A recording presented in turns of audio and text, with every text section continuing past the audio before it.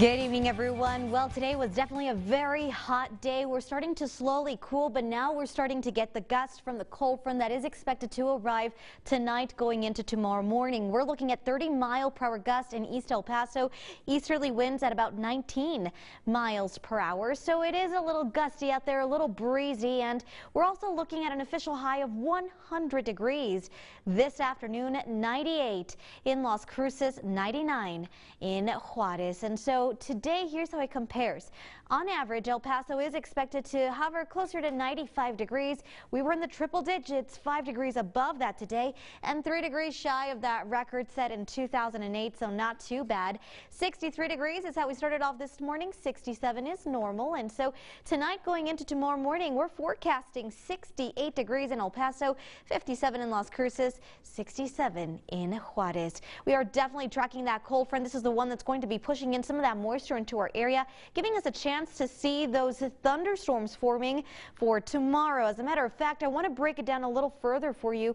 In El Paso, there is that possibility of heavy rainfall, especially in the afternoon hours, as we do expect to see that. That's the time when we expect to see the maximum daytime heating. We're going to have the moisture in place, the energy, so if we do get to see any of those thunderstorms, it'll take place in the afternoon hours, and because we do have that moisture, there is that possibility for heavy rainfall. Storms are expected to produce a possible strong downburst winds, which means that we could even see some blowing dust in the air near those storms.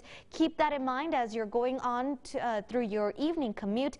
And there is that slight possibility for hail associated with some of these storms. So a lot of elements going on for tomorrow afternoon, as there is that possibility of severe storms in parts of the borderland region. 93 degrees, your forecast high for tomorrow. We are calling a 40% chance of rain tomorrow afternoon. Southeasterly winds 15 to 20 miles per hour.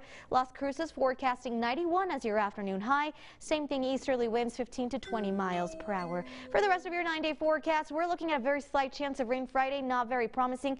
Gusty conditions Saturday, 97 Sunday, and then starting Monday of next week, we're expecting to see the possibility of triple-digit highs back-to-back for the next 5 days. So a very hot week coming up here for next week. Big shout out to our loyal weather watcher Nelson Cruz. Thank you so much for allowing us to see this beautiful sunset on Crestmont Park. And if you'd like to be featured on KTSM 9 News, go ahead and submit those beautiful weather photos to us through our social media platforms or email news@ktsm.com. We'll be right back. KTSM